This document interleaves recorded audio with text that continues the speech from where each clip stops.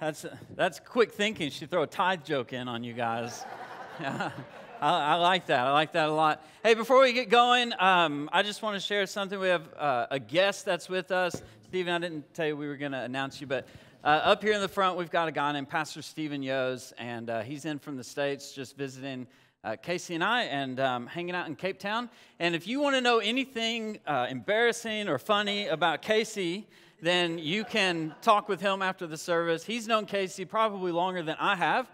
Stephen also did our wedding, so he did Casey and I's wedding, and he's also known Lefa longer even than I have. He was around when Casey first started parenting Lefa. So, guys, I know you guys will make him feel welcome after the service, and he will tell embarrassing stories. So, but I'm excited to be here this morning, because this morning we get to talk about something that I think is really, really special, and I think is maybe under-talked about or underutilized. And we're in a series called Overflow, and today, part 3, I've got a really easy message title for you. It's We All Need a Fresh Start. We all need a fresh start, and that means something different to everybody. Everyone kind of starts from a different place, and when you hear the words, we all need a fresh start, you may think about like your diet, like, I like to joke about, there's always Monday to start a diet. I'll start on Monday, and then you blow it on Tuesday, and then there's the next Monday, and you think, I just need a fresh start in that. Maybe relationally, or it may just even be with the way that you think about yourself, the way that you identify with yourself. But what I want to do is I want to kind of unite us and bring us all together. And the first thing I want you to understand is that you guys are really, really loved. I don't think that we understand how loved we are. I don't think that we really know how much God loves us. See, God's love for you is bigger and more amazing than you can ever understand. See, this is my burden for you on a Saturday night. When I pray about this service happening, about all of you coming on Sunday morning, I pray, Lord, let them experience the abundant love that you have for them. And I pray for you guys on Sunday mornings, and we developed a pastoral care team, a prayer team, and they get together on Sunday morning before the service to pray over the service because we want you to know that you are really, really loved.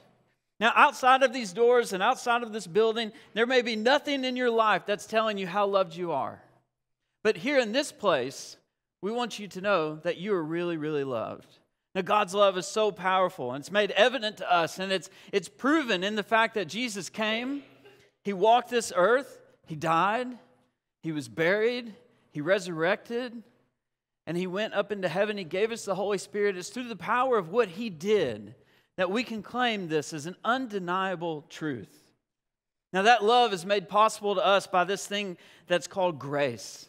Now, grace is this amazing thing. I would like to think that I'm a grace-forward person, and we are a grace-forward church.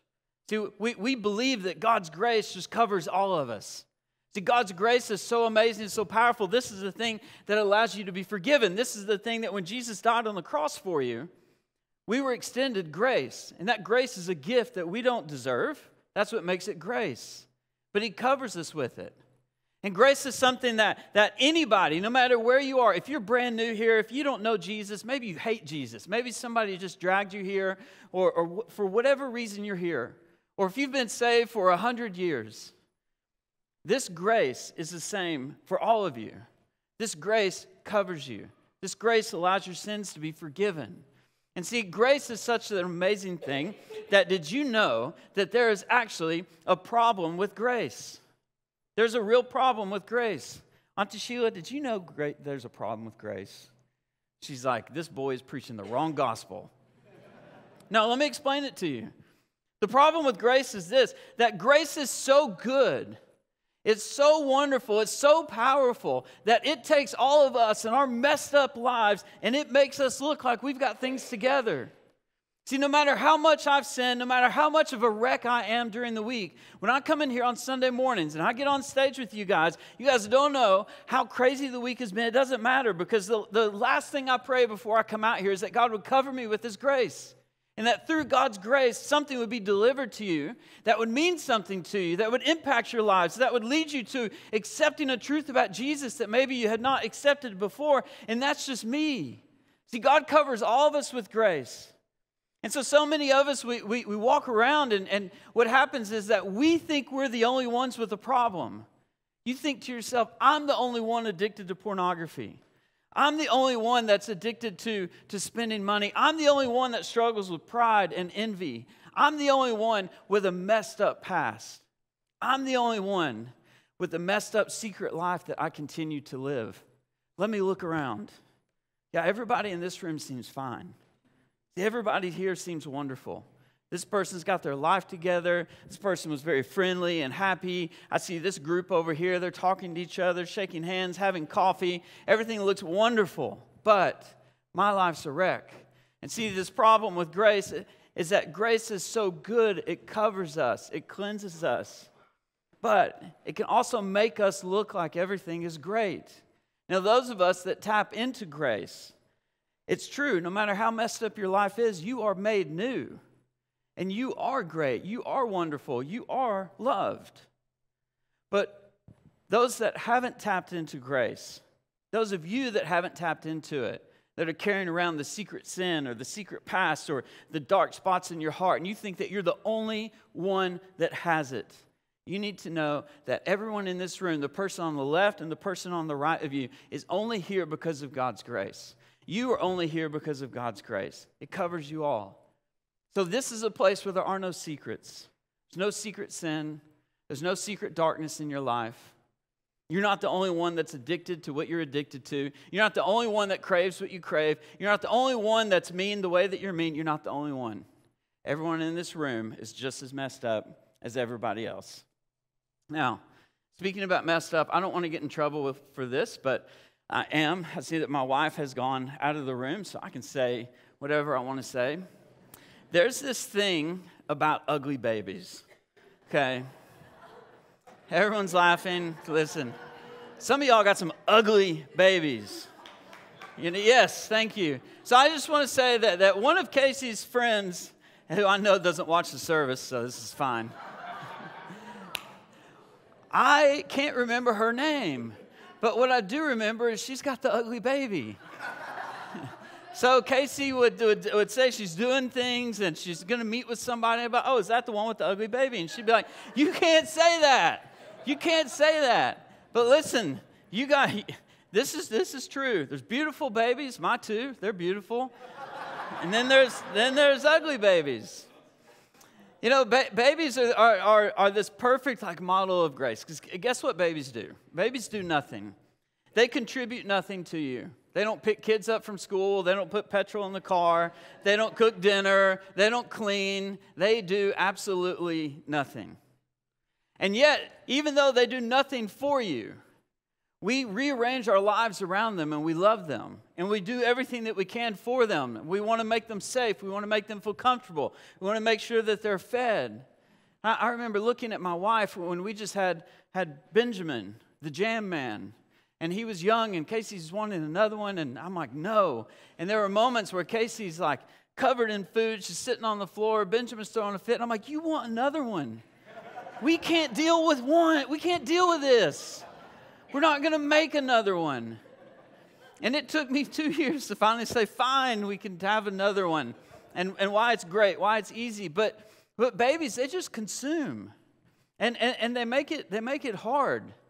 Because they don't contribute anything back to you. Yet, every parent in this room would do absolutely anything that they could do for their child or for a baby or even for someone else's child.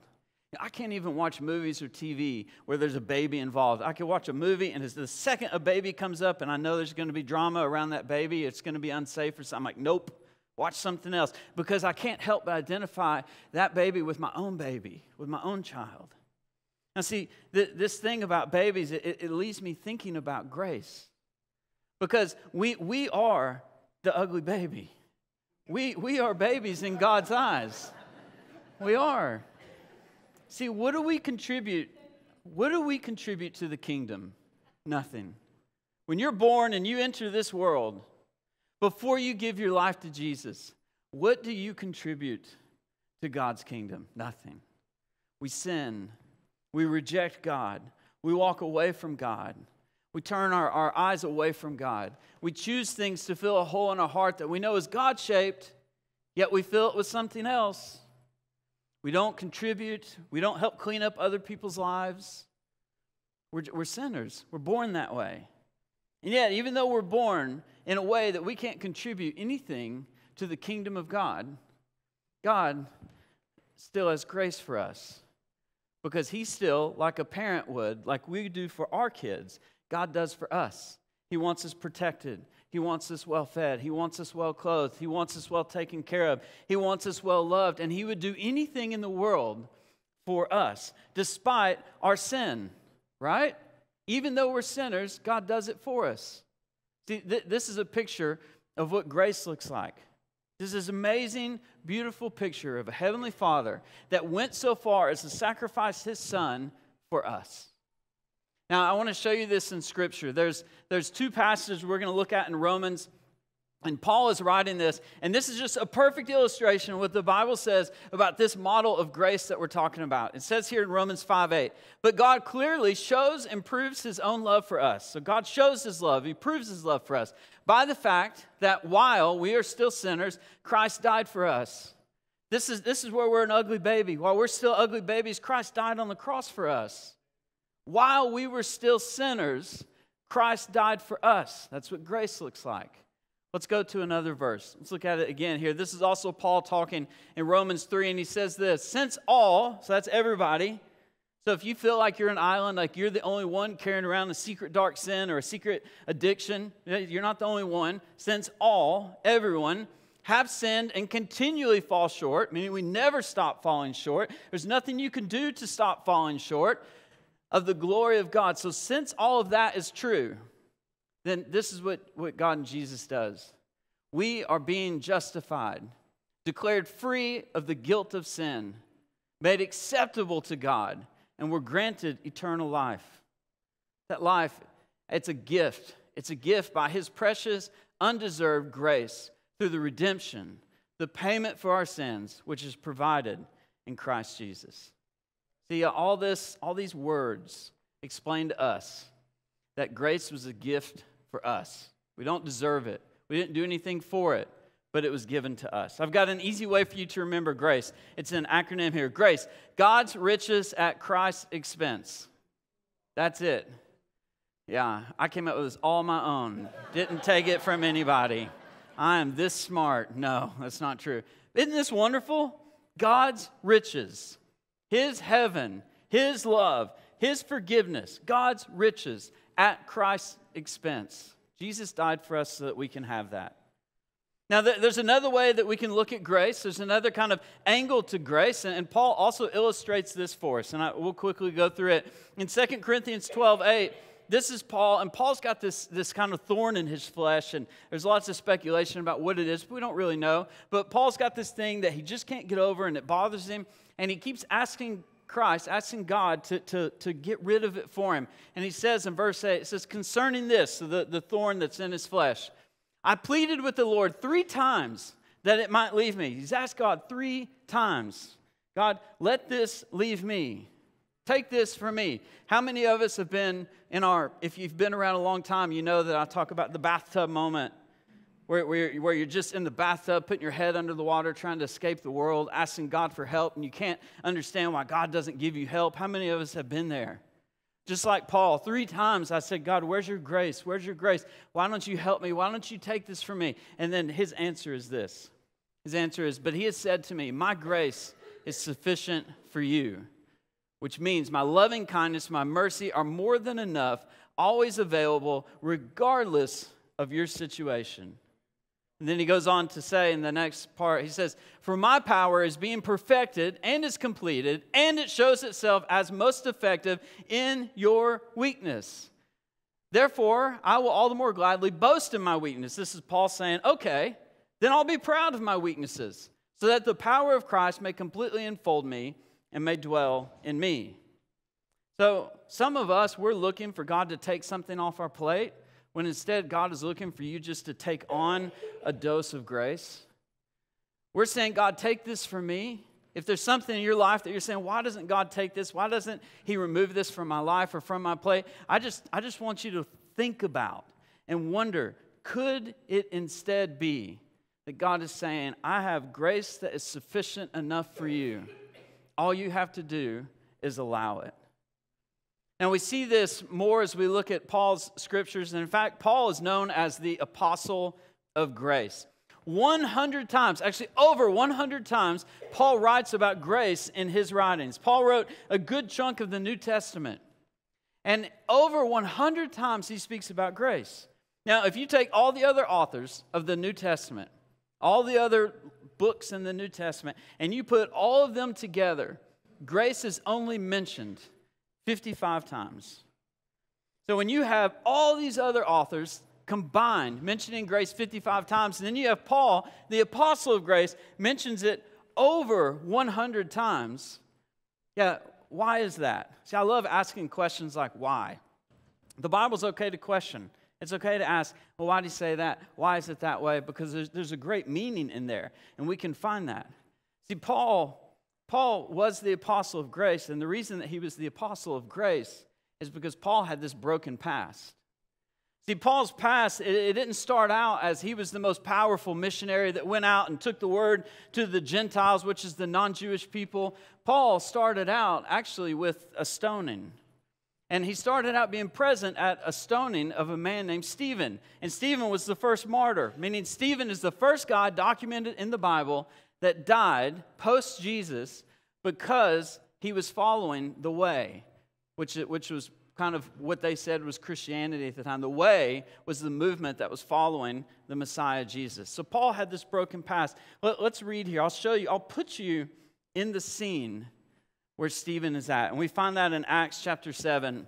And it says in verse 57, but they shouted with loud voices. So Stephen is being surrounded by the Pharisees and by people, and Paul is there, and they've surrounded him, and they're shouting with loud voices. Just imagine yourself, this humble man named Stephen, and you've got all this going on around you, and you know you're about to be stoned. And they covered their ears, and together they rushed at him. They considered him guilty of blasphemy. Then they drove him out of the city and began stoning him. And the witnesses placed their outer robes at the feet of a young man named Saul. They were throwing rocks so hard at him that they had to take their jacket off. They needed more flexibility. So they put their robes at the feet of Saul. And then we hear in chapter 8, verse 1, this is what Saul says about this moment. It says that Saul wholeheartedly approved of Stephen's death. And on that day, a great and relentless persecution broke out against the church in Jerusalem. See, this is Saul's starting point, is that he was part of the murder of Stephen. Then after this, Paul goes on and he sets out to actually devour the way. So as Paul's ministry begins to unfold, he wants to take the way, which is the movement of those that are following Jesus, because Jesus said, I'm the way, the truth, and the life. Jesus identified that. So they called themselves the way. And so Paul says, I'm going to go out and I'm going to absolutely devour this thing. I'm going to put it to death. I'm going to take it. I'm going to just squash it. And I have to do that because as a Jewish man in our culture and the religion that we follow, which is the right religion of Christianity, it's what we wouldn't consider it today, but they're following the Old Testament and they didn't believe that Jesus was the Messiah. And those that did believe, they wanted to just get rid of them, devour them. And we see that in Acts chapter 8, verse 3. Paul then goes on. We see another picture of Paul. But Saul, which is Paul prior to his encounter with Jesus, he began ravaging the church and assaulting believers. He's physically assaulting them.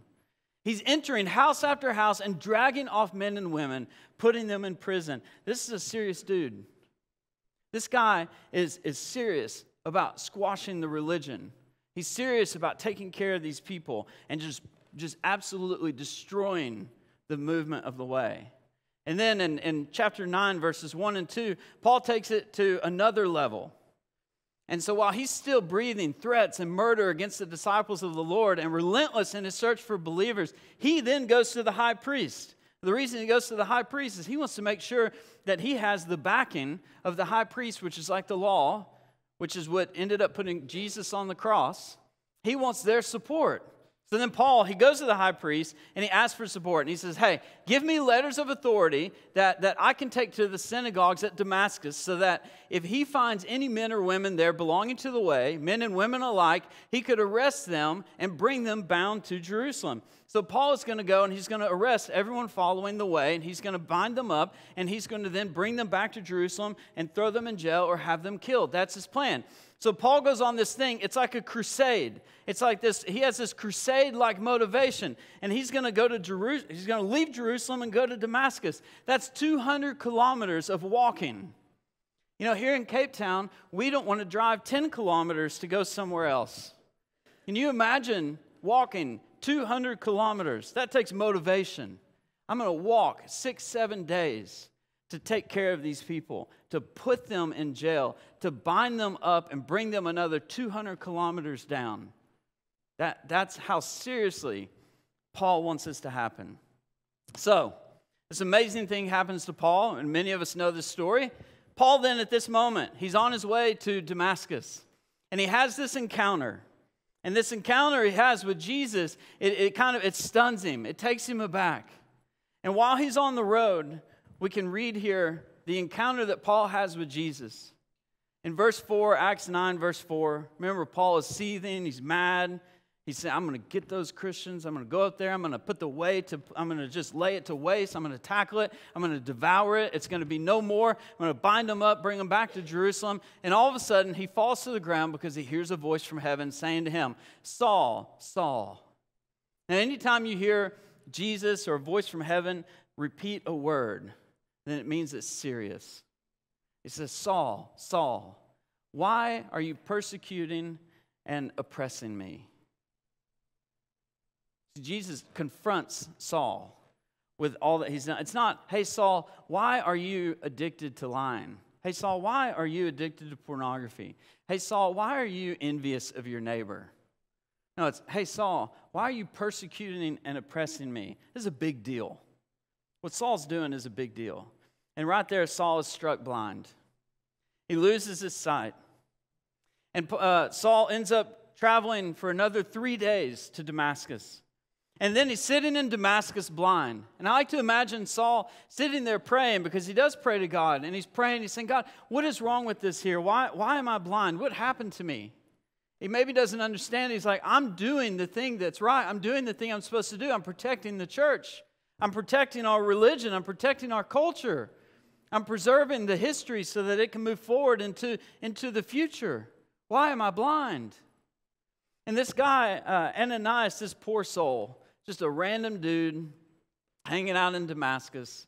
God comes to him in a dream and says, Ananias, guess what? There's this guy named Saul. You need to go and pray for him. And by the way, when you do, he'll be healed. Ananias says, nope, not going to happen. See, Ananias knew that Saul was there to kill people, to imprison people, to take people to jail. And he's blind, which is great. Now all the Christians are walking around like, you can't see me, Marco Polo. You know? Saul's just trying to figure out, you know. And Ananias, God says, no, I want you to go. And he actually tells Ananias, I have chosen him. So stop complaining and go. And so Ananias goes and he lays hands on him and he prays over him. And then Paul, his vision is restored. It says scales fell from his eyes and Paul could see. And then that was a moment where Paul experienced a change in his heart. See, how good is it that we serve a God that won't let us continue down a destructive pathway? How good is it that we serve a God that won't let you continue to do the wrong thing? How good is it that we serve a God that is willing to step in when we're in the middle of something that we shouldn't be in the middle of? See, this is a moment in Paul's life where Jesus stepped in. Jesus stepped in to Paul's life, and it created life change for him. I'm telling you right now, all of you out here, Jesus will step into your life. And when Jesus steps in, when he interrupts your life, sometimes it's great and it's wonderful. Sometimes Jesus steps in, you open up the email, somebody, put money in your bank account, or Jesus, it's like, that's what we think about. Lord, step in, heal my kids. Lord, step in, extend my paycheck. Lord, step in and help me let my friend come and apologize to me. But I just want you to remember, when Jesus stepped into Paul's life, he made Paul blind for 3 days. See, we don't want to ask Jesus to step in if we know he's going to blind us for 3 days. That's not fun. Jesus, I want you to step in, but don't blind me, don't mess with me, don't touch me, don't hurt me, don't take anything away from me. We can then go through a list of parameters that we want to put on Jesus. But I'm telling you, Jesus is such a good God that he will step in. And because Jesus stepped in on Paul's life, something more amazing came out of it than he ever thought possible, than ever could think possible. So I just want to issue to you, just could you think about your life right now? And could you see that even though that things don't feel right, even though you think you're doing the right thing and you're up against hardship, could it be possible that Jesus is trying to step into your life? He's trying to interrupt you, to pause you, to redirect you. Because after Jesus stepped in on Paul's life, guess what? He went immediately from persecuting to preaching. Immediately. It says it in the Bible, immediately. Paul immediately went from persecuting to preaching. So he's in Damascus, and Paul immediately gets up and he starts preaching, goes into the temple, he starts preaching about Jesus, preaching about the way. So now he's for them and he's on their side. And then Paul, he does that for a while, and then he's like, okay, I need to go back down to Jerusalem, because Jerusalem sent me up here to arrest people, but now I need to go down there and take to them what God has done in my life. And so Paul, in Acts 9, he goes back down to Jerusalem. And he's going to go down to Jerusalem, and he's going to preach to them, and he's going to talk about what Jesus did in his life. And so let's read that here. In Acts 9, Paul is heading back down to Jerusalem. And when he arrived in Jerusalem, he tries to join the disciples. Paul shows up, and he's like, hey, I'm one of you. We're good, right? All's good. But they were all afraid of him because they were not believing that he was really a disciple. They're like, no, this guy is tricking us. He's trying to lure us into something. No, they refuse him. So how's Paul going to write the majority of the New Testament? How's Paul going to be the apostle of grace when he can't even get accepted into this group of disciples? How is Paul going to take God's grace, where Jesus stepped into his life, and then take that to the disciples and influence the church of the entire world, and then even influence the way we do church today? How's that going to happen? Well, the answer to that is 2 words. However, Barnabas.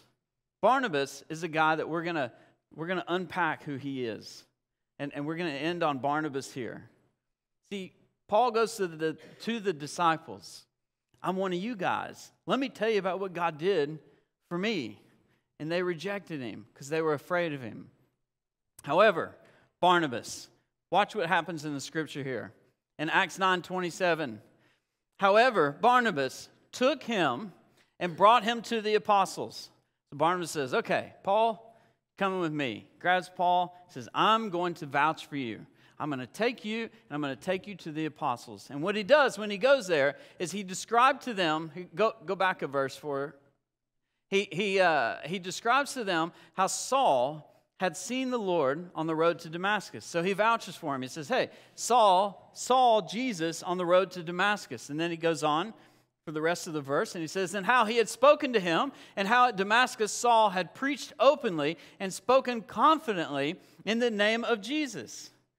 So Barnabas is telling the disciples, this God's the real deal. I saw him preach about Jesus. I saw him talk about God. I saw that he is changed. I saw that he is different. Tell you what, he is one of us. And then based on Barnabas' word, guess what? They took Paul in. So why? The question is why does Barnabas have so much influence? Why does Barnabas have so much influence? And this is the part that gets me excited. We're about to learn something. Are you guys ready to learn something? You're not ready. Yes. Do you guys want to learn something? See, this is the part where it's going to help you. Everything leading up to this and the message has been a lead up to this moment because you needed to understand how messed up Paul was. You needed to know how good God's love was. You needed to know how good his grace was. You needed to know that Paul was this horrible person, probably worse than any of us in the room combined. And Paul had an encounter with grace, and that grace changed his life, but no one would accept what grace had done in Paul's life. You needed to know all of that, so that now when we introduce Barnabas, we can say, why was there so much influence in Barnabas? Well, I'll tell you why. Barnabas was actually a guy named Joseph. And we'll look here in Acts 4. Listen to what Barnabas does. This is so easy to miss. When you're reading the Bible, you could just skip right over this. Just skip, and not connect the dots. But let me connect the dots for you here. Joseph, who's Barnabas? So Barnabas isn't even his real name. And if you're reading ahead, don't read ahead. Wait on me, okay? So Joseph, a Levite, a native of Cyprus, who was surnamed Barnabas by the apostles, which translated means son of encouragement. Barnabas was given the name Barnabas by the apostles. His name was Joseph. Hey guys, I'm Joseph. The disciples, hey Joseph, we're the disciples. Cool. Then Barnabas does something, and they say, wait a minute, we can't call you Joseph. What you've done is so great, we're going to call you the son of encouragement. Barnabas' name meant son of encouragement. And what happened to inspire this encouragement, to inspire the disciples to do this, is guess what? It does involve money. Barnabas, he sold a field belonging to him, and he brought the money, and he set it at the apostles' feet. See, Barnabas used encouragement and generosity. Barnabas is the son of encouragement. And see, Barnabas, as the son of encouragement, he makes way for grace. Because remember, Paul was carrying God's grace, and he was shut out by the apostles. But Barnabas' encouragement and generosity made way for the grace that Paul was carrying from God to spread to the apostles. See, it's this encouragement where Barnabas says, no, I vouch for him. No, I saw him. He is amazing. He's speaking truth. Paul is he's the real deal. And he's lifting up Paul, and that's the encouragement side. The generosity side is this guy, I don't know how much land he owned. Maybe he owned a ton of land, or maybe he owned just one little piece. But he's watching the apostles, and he's watching them work, and he knows that they have a need. And so he sells his land, and he takes all the money. He could have done anything he wanted to with it, but he takes it and he puts it at the apostles' feet, and he says, here, this is for you guys. And it was such a significant gift to them, which leads me to think, where were they when they received this gift? Probably they really needed something. They probably really needed money. They probably were at the bottom of their barrel. They probably were desperate. But they were trusting. They were saying, God, we put our faith in you. And now all of a sudden Barnabas shows up and he drops a bag of money at their feet. And they're like, man, you're a life changer. You just changed our lives. You've changed the trajectory of where we're headed. Your generosity and your encouragement. We've got to change your name. We've got to call you the son of encouragement. And then it makes way for grace. See, I just want you guys to know that today, encouragement and generosity, they continue to make a way for grace today. This is the lesson that I want you to learn today.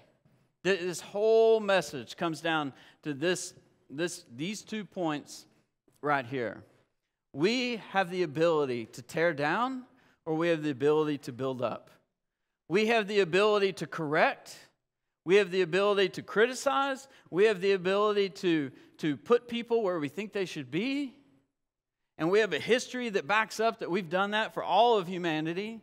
Or with the same mouth, with the same lips, the same tongue, but a different heart, we have the ability to encourage. We can speak life into each other.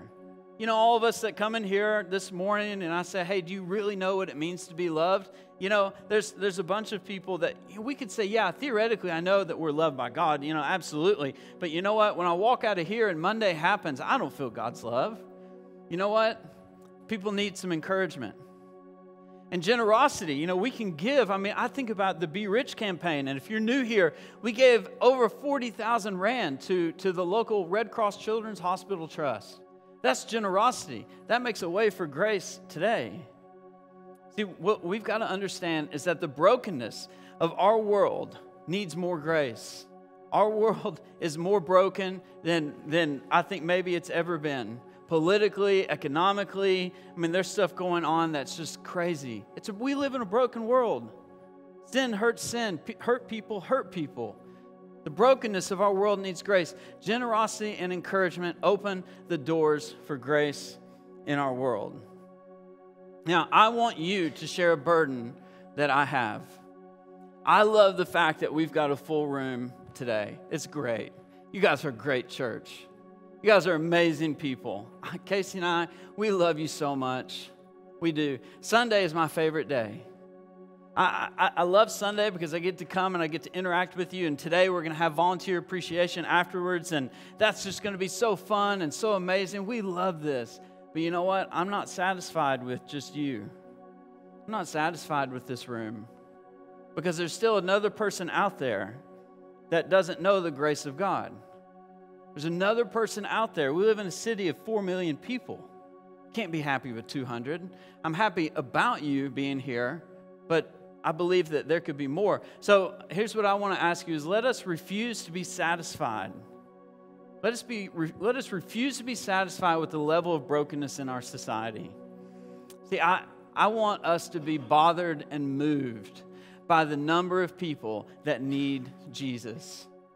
When we as a church become bothered and moved by the number of people that need Jesus' grace, that need Jesus' love, then guess what we can call ourselves? We can call ourselves a Barnabas church. And as a church, we can go out and we can be generous. And as a church, we can go out and we can be full of encouragement. See, I believe that we are a Barnabas church. We are this. The grace of Jesus is on display in this church. I know people, I'm looking at you right now in the audience. I know people that are only here because of the Barnabas attitude of generosity and encouragement by others that has made a path for you to be here today. Let's be a Barnabas church to the rest of the city. Guys, can we have 1,000 people, 500 people, 1 million people? Can we just never be satisfied? Because we're broken and we're burdened for those of the people that aren't in here or they're not plugged into a church somewhere else. I love meeting people and they hear I'm a pastor of Southpoint and I talk to them and they're like, well, I don't know that I would relate. I'm like, I don't care if you come to this church, just go to church. Just get in somewhere. Let me help you find a place. Guys, I want us to be a Barnabas church because I believe that we already are. But I believe that we're coming up on a season where we're further stepping into it. We are becoming more of a Barnabas church because we are a church of encouragement and generosity. And we're learning to encourage more and we're learning to be more generous. See, I get the opportunity to hang out with the volunteers and especially this new team that we have, the pastoral care team. They do everything that they do is for you. And they have a heart for you. They have a heart of encouragement and a heart of generosity for you. Did you know that in the same month, I've said this before, but in the same month that we gave over 40,000 Rand to Be Rich, it was also one of our biggest tithe months. That means that you guys are a generous church. See, we are generous. We are full of encouragement. Let's concentrate that and let's go out and let's change our city. Now, I want to give you something practical. See, everyone can start somewhere and with something. Everyone has a starting place with encouragement and generosity. What I'd like for you to do this week is I'd like for you to set one alarm on your phone. Set one alarm and title that alarm Encouragement. And have it repeat for 6 days, for 7 days. And on that alarm, when that alarm goes off, maybe it's at 2 in the afternoon, maybe it's whenever, but when that alarm goes off, I want you to send one encouraging message out to somebody. I promise you it'll change your life. It'll change their life, but it'll also change your life. You know what I love to do when I'm feeling like down and depressed? When I'm feeling like low? When I feel the worst? What I love to do is I love to open up WhatsApp on my computer, and I love to just go down all my WhatsApp messages and just tell people how great they are. Because you know what? When I feel low, it means my heart is soft. And I can identify with somebody else feeling low. And I just love people. Hey, I just want you to know I love you. Hey, I just want you to know how valuable you are. And as I do that, I get emotional and God moves in my life. And that encouragement that I give out to others, it then doubles and triples back to me. And I find myself picked up. I find myself different. Set your alarm this week. This week, every day, send one encouraging message to somebody. And practically for generosity, if you want a place to start with generosity, then start with a tithe. Maybe you do tithe, maybe you don't. But if you don't, I would love to invite you to it. See, Barnabas took his tithe. It wasn't his tithe. He took the money that he made from selling his land, his field, and he took it to the apostles' feet. Because the apostles were building the kingdom of God. They were building the church. And so you can bring your tithe to the feet here at this church. And the guarantee that I can make as a church is we spend it to build the kingdom. We spend it so that we can have another building, another campus, another service. We spend it so we can take care of those that are here, those of us that are in this room. So practically, this week, I want you to be an encouragement to somebody. I want you to find a way to be generous. If you already tithe, then go another step. Be generous. Be generous somewhere else. Pray and ask God, God, point out somebody to me that I can be generous to. Point out somebody to me that needs you. And so those are the two things I want to leave you with to think about today. Is that, guys, we are a Barnabas church, a generous, encouraging church. And through that, the grace of Jesus flows through all of you and flows to everyone out there that needs it. We are an overflow of God's grace because of our encouragement and our generosity. So I'm going to pray for us, and when I pray, we're going to have the band come out, and they're going to lead us in a song. And while they do that, we're going to have prayer partners that come down here on the corners, and they're here because they love you, because they want to pray for you. If you need prayer for anything at all, it could be little, it could be small, it could even be a celebration, come down front and get prayer. They're tucked away in the corners so that you're not going to be highlighted and people are going to be able to see you. And what I can say is there's no magic in these prayers. We're not here to solve your problems. We're not here to cure you. But we're just here to stand with you and to pray with you because we love you, because we know how much Jesus loves you. So, Lord, I just pray that you would take the words that I've said and that you would let it